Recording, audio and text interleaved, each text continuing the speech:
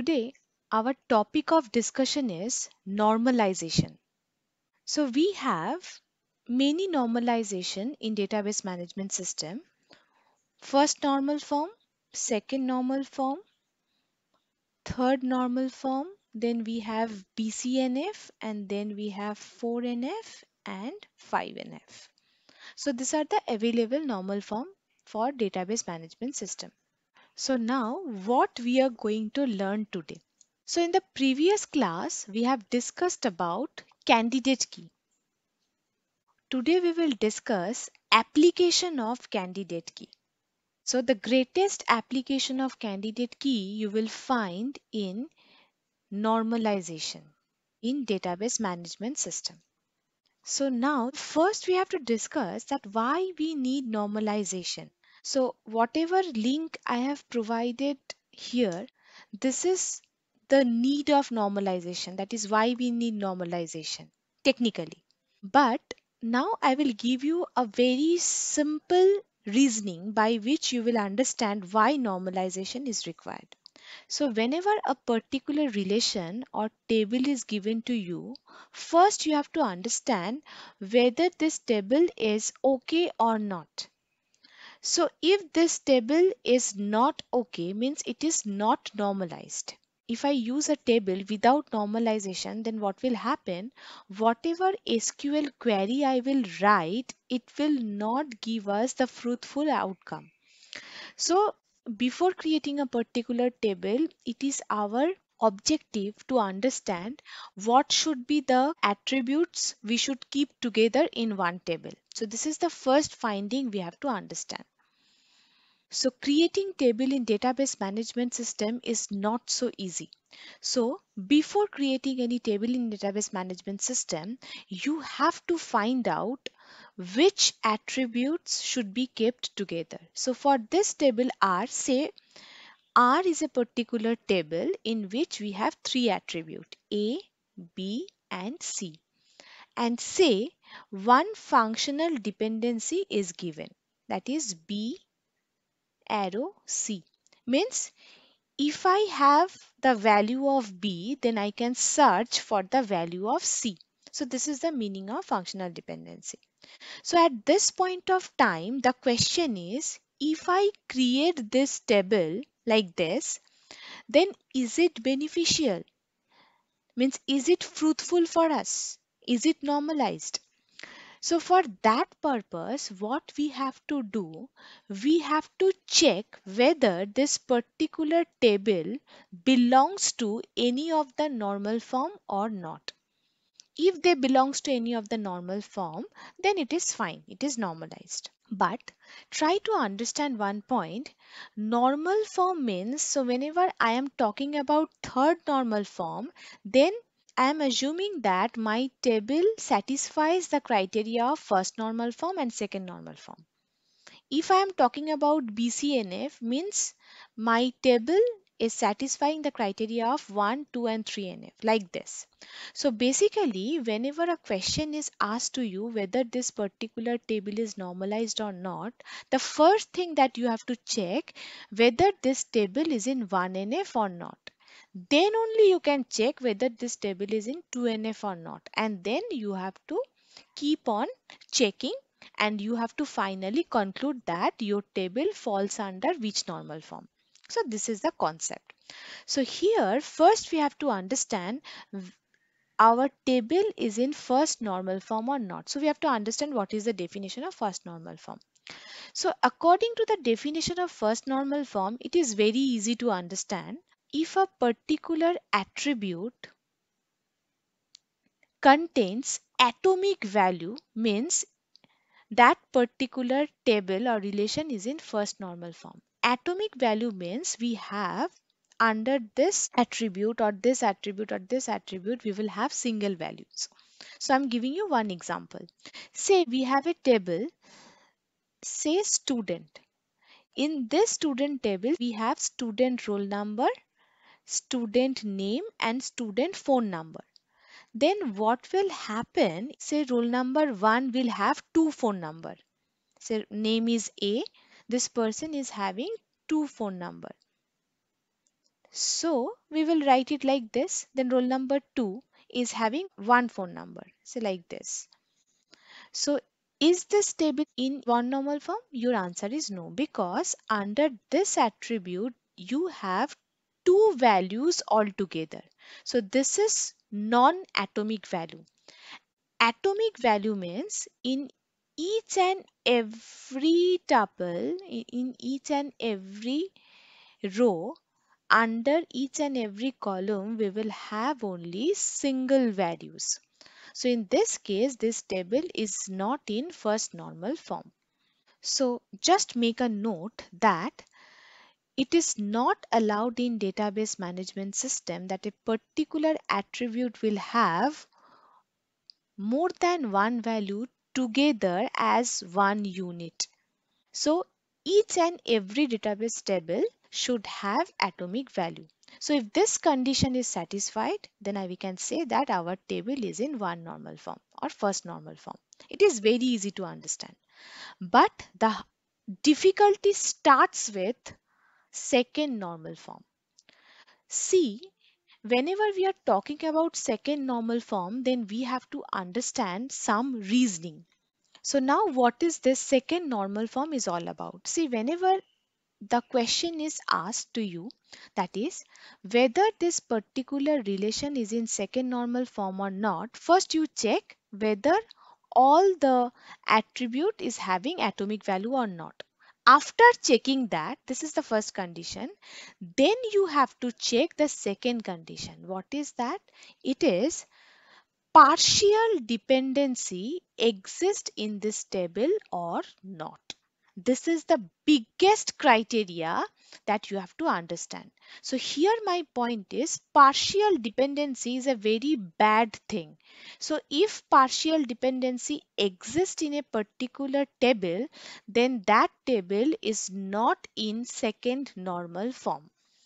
So to make this table in second normal form, we have to remove partial dependency, right?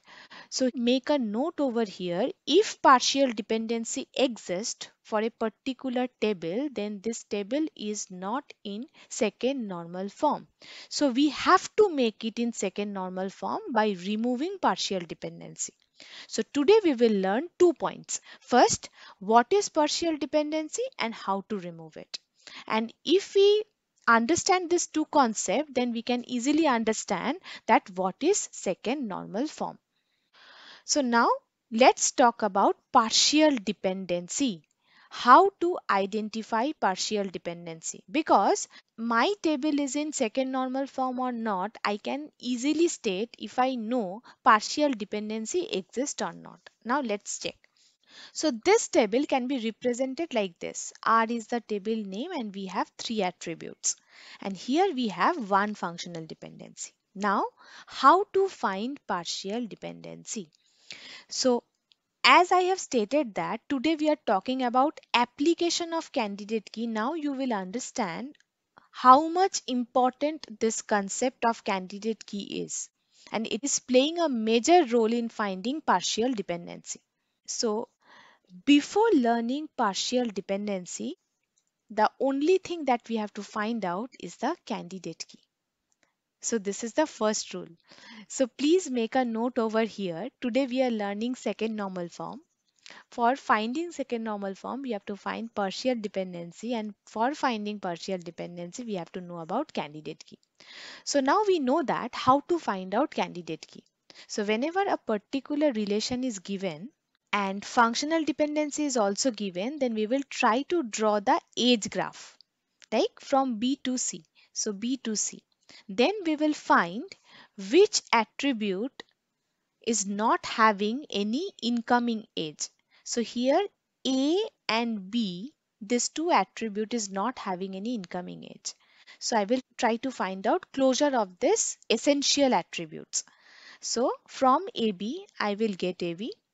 It's a law of reflexivity. And then from B, B is appearing in the left hand side of the functional dependency. From B, C is reachable. So I will write ABC. So from this AB, all the attributes of the relation R is reachable. So AB is definitely a candidate key. So this is the first point. So to find out partial dependency, first find out candidate key. Now we have to move on to the second part, that is partial dependency. But again, there is one problem. To find out partial dependency, we have to understand the concept of prime attribute and non-prime attribute. Now, this is the very confusing thing you have to understand. In many places, it is written something like that by reading that thing, you will understand that key is also known as prime attribute. This is not the thing. So you have to understand, what do you mean by prime attribute? See, whenever you have identified the candidate key for a specific relation, so in our case, AB is the candidate key. So you have identified. So now what is the definition of a prime attribute? So prime attribute is one which is a part of the candidate key, or you can say subset of the candidate key is known as prime attribute. Now you may ask me one question. If your candidate key is having only one attribute, then what you can say? So in that case, it is prime attribute and also it is a candidate key. So here try to understand. In this case, we have A as a prime attribute and B is also prime attribute, because A and B both are the part of this candidate key. So we have two prime attributes. But what do you mean by non-prime attribute? So non-prime attribute means once you have identified the prime attribute, whatever attributes are left, that is known as non-prime attribute. So here A and B are prime attributes. So which attribute is left? C. So C is the non-prime attribute, right? So I'm giving you a quick recap. To find out partial dependency, first find out the candidate key. It is done. In our case, AB is a candidate key. Now the second step, find out prime attribute and non-prime attribute. Prime attribute means part of candidate key. So A is one part of this candidate key and B is one part of this candidate key. So A and B are prime attributes. And whichever attributes are left in the table, this is your non-prime attribute. So the second step is also done. Now, what is the definition of the partial dependency? The definition of the partial dependency is like this. Means if a prime attribute can find out any non-prime attribute, then definitely it is a partial dependency. So in our case, let's check how many prime attributes we have. Two, A and B. Now we have to check whether this prime attribute is finding any non-prime attribute or not. So here in our table, which is our non-prime attribute? C. So here in the functional dependency, it is clearly given that B can find out the non-prime attribute C. So in our case, means whenever I'm talking about this table R, in this table R, this prime attribute B can find out one non-prime attribute C. So that's why in this table R, we have partial dependency. So whenever partial dependency is identified, it is a very bad thing. So I can clearly state that this table R is not in 2NF, or it is not in second normal form. So now we have to convert it. But what is the definition of the second normal form? Now try to understand. So I have stated that second normal form comes after first normal form. So to reach to the second normal form, we have to check the condition for the first normal form. So in this case, the definition of the second normal form is a table is in 2NF if and only if it is in 1NF. Means all the attributes will have the atomic value. And the second condition is no partial dependency exists for this table. If this two condition holds true, then we can say that our table is in second normal form. But in our case, what happens? The table R satisfying the property of 1NF, means it is having the atomic values, but partial dependency exists. So in this case, it fails this the second condition of the second normal form. So it is not in second normal form. So now what we can do? So here I will give you one trick, that is normalization means, in one word, if you ask me what is the definition of normalization, then I can tell you that normalization means decomposition. Means whenever you find that your table is not in normal form, so what you can do, break into two or three pieces.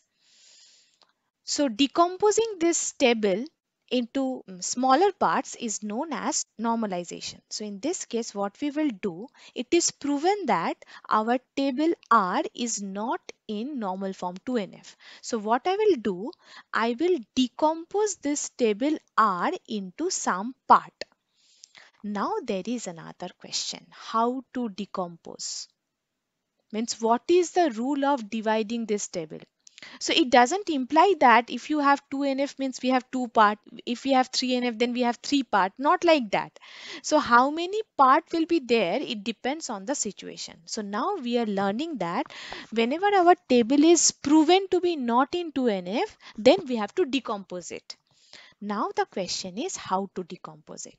So the best way is to decompose this table. First, find out which attributes are creating problem.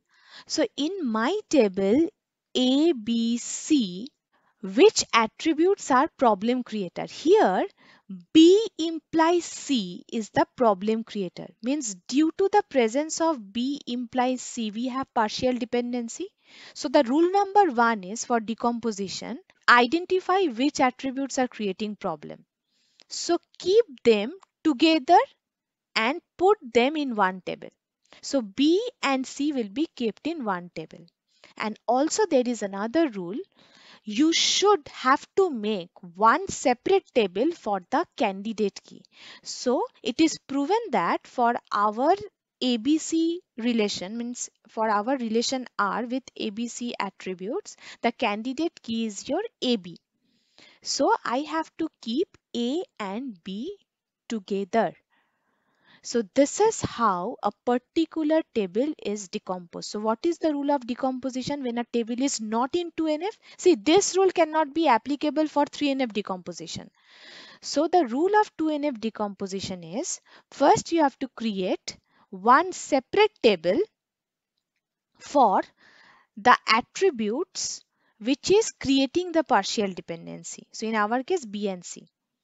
And the second rule of decomposition is you have to create a separate table for the candidate key. So we have AB as candidate key. So R1 is one table in which we have A and B attribute. R2 is another table in which we have B and C attribute. So basically this table will be divided into two parts, R1 and R2.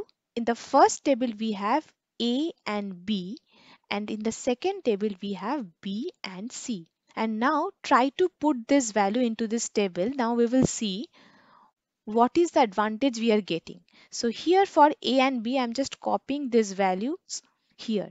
For A1, for B2, for C3, for D3, for E3. Now for B and C, I'm copying these values together. So for 1, I'm getting X. For 2, I'm getting Y. And for 3, all the 3, I am getting Z. So I will write 3Z. So what is the advantage I'm getting over here? After decomposing this table, what will happen? Whichever repetitive values are appearing, 3Z, 3Z and 3Z, they are not appearing here. So repetitive data entry is eliminated if your table is decomposed. So this is how we could define the second normal form or 2NF. So now let's take one simple arbitrary example. That is, say I have one table AB CD with 4 attribute, and we have some functional dependency like this. So now my question is whether this table is in 2NF or not. So the first thing that we have to do, we have to check whether this table is in 1NF or not. See, here my point is, since data entry is not given, so we will not be able to check there exists any atomic value or not. So here the trick is, whenever some table is given, so by default consider it as it is by default it is it 1NF. So now go for the 2NF checking. So here first thing you have to find out the candidate key. So how to find out the candidate key? So we will draw the age graph, or we can find out the trick, that is which attributes are not appearing in the right hand side. So in the right hand side we do not have A, and in the right hand side we do not have C. So this A and C are the essential attributes. So if I draw the age diagram also, then we will find that A and C is not having any incoming edge. So therefore A and C are essential attributes. So what we will do in the next step, we will try to find out the closure of A and C. So from AC I will get AC, and from A I am getting B, and from C I am getting D. So basically AC is the candidate key because from this I am getting all the attributes of this relation. Fine, up to this it is done. So finding candidate key is done, which is AC for our table. Now the next step is we have to find out which one is our prime attribute and which one is our non-prime attribute. Now how to check? Here we have to check prime attribute means any part of the candidate key is considered as prime attribute. So AC is the candidate key. So A is one part, C is another part. So we have two prime attribute, A and C. And which one is your non-prime attribute? Apart from this A and C, whichever attributes are left, those are known as non-prime attribute. So it is B and D. So after finding candidate key, after finding prime and non-prime attribute, then only we can go and check whether partial dependency exists or not. So definition of the partial dependency is if any prime attribute finds any non-prime attribute. So check. A is one of the prime attribute. So A is finding any non-prime attribute or not. So according to the functional dependency, yes, A is finding one non-prime attribute, that is B. So definitely partial dependency exists. But it may happen a particular table may have more than one partial dependency. So here check another one. So C is another prime attribute. Check C is finding any of the non-prime attribute or not. Yes, according to the functional dependency, C is also finding another non-prime attribute D. So here my point is, try to understand a particular table may have more than one partial dependency, but here the definition of the 2NF is if one partial dependency exists, then only you can say that the table is not in 2NF, right? So one partial dependency is enough to say that your table is not in 2NF. So here my point is, since partial dependencies are identified for this relation R, so we can say that this relation R is not in 2NF. It is concluded. So if a particular schema, if it is not in normal form, then what is our next step? Our next step is we have to decompose or we have to break the table.